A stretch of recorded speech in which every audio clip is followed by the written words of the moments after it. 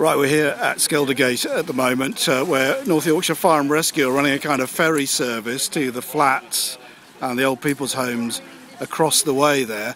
And this is what's happening, is that carers and people who've got business in the flats are actually having to be bussed back and forth by a kind of ferry service. Now I'm just looking around for Stuart at the moment from North Yorkshire Fire and Rescue, who I think is here, and he's going to just explain a little bit about what's going on here. Stuart from North Yorkshire Fire and Rescue, okay. Explain what you're actually having to do down here. Well, we've been called here at 8 o'clock this morning.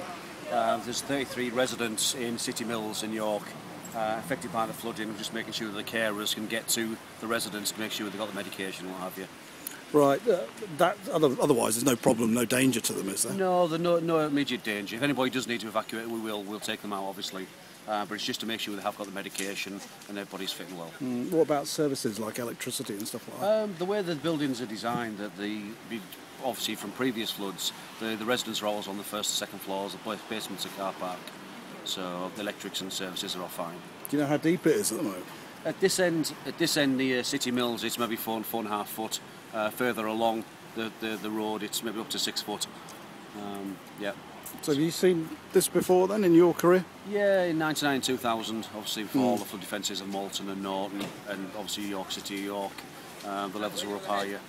So, yeah. Okay, well you're doing a great job by the look of it. Thank you. I bet you never thought you'd do a ferry service on Skeldergate. No, it's you know, the crews at Malton, you're normally used to whitewater rescue, swift water. So this is obviously totally different, but it has inherent dangers. But you're well trained for it. Yeah, they have inherent dangers with biohazards and sewage and manholes, things like that. So it's just to make sure they're safe. Yes, because I saw you just a moment ago. You're carrying around the old Medicare liquid, aren't you? Yeah. You know, you've got to be really careful. If people don't realise, don't appreciate, there's obviously the sewers are below the water, and they'll pop off and raw sewage in the water as well. Okay, Stuart Hopkins, thank you very much for talking to us. Welcome. Stuart Hopkins from North Yorkshire Fire and Rescue there on the press Twitter feed here. And we'll just go back to the water's edge and just see this boat head off again. This is taking somebody back to City Mills block. As you can see, there's this makeshift pier that has, just looks weird in the middle of the road here. But as usual in these circumstances, the pictures speak for themselves, don't they? This is David Dunning for Press Video News at Skeldergate.